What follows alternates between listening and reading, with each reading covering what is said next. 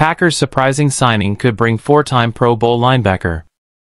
As the Green Bay Packers aim to fortify their defense before the start of the season in September, acquiring a seasoned Pro Bowl linebacker with championship aspirations might be a clever and strategic move. While linebacker isn't an immediate area of concern for Green Bay, the Packers are set to rely heavily on their younger players at this position. Therefore, it would be wise for General Manager Brian Gutekunst to bolster the team by adding some experienced depth to support the young linebackers. Under the guidance of new defensive coordinator Jeff Hafley, the Packers are constructing a defense that demands dynamic and versatile play from the linebacker position.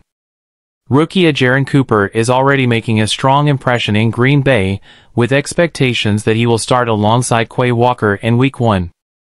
Additionally, Isaiah McDuffie is anticipated to see a significant increase in his playing time during his fourth season, particularly in Hafley's 4-3 defensive scheme. Walker, Cooper, and McDuffie appear promising on paper, yet the Packers could be vulnerable if either Cooper or McDuffie struggle with their increased responsibilities or if any of the three starters suffer an injury. There are experienced linebackers available in the free agent market, a fact that Gutekunst is likely keeping a close eye on as he seeks to provide additional support for Hafley. One notable veteran linebacker available is Anthony Barr, a four-time Pro Bowler. Although Barr, 32, had limited playtime with the Minnesota Vikings last season, he is reportedly healthy and ready to contribute value to an NFL team, especially in a backup role. Alex Ballantyne from Bleacher Report recently suggested Barr as a potential fit for Green Bay, also highlighting that free agent Quan Alexander is available. Quan Alexander could be a nice fit and Anthony Barr is still looking for a home, Ballantyne mentioned.